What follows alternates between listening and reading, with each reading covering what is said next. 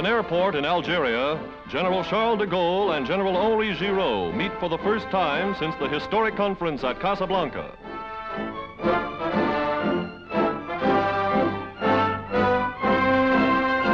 Together, they inspect the army of reborn France, an army rapidly being equipped with new and modern weapons from America, an army nearly 500,000 strong, ready to fight with the Allies against the Axis.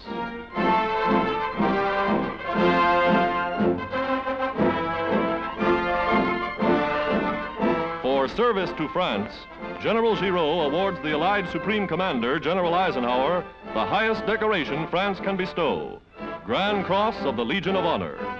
It is General Giraud's own insignia, won on the field of battle. General Eisenhower said, "As you wear no decoration, I shall follow your example and treasure this unworn until France is liberated."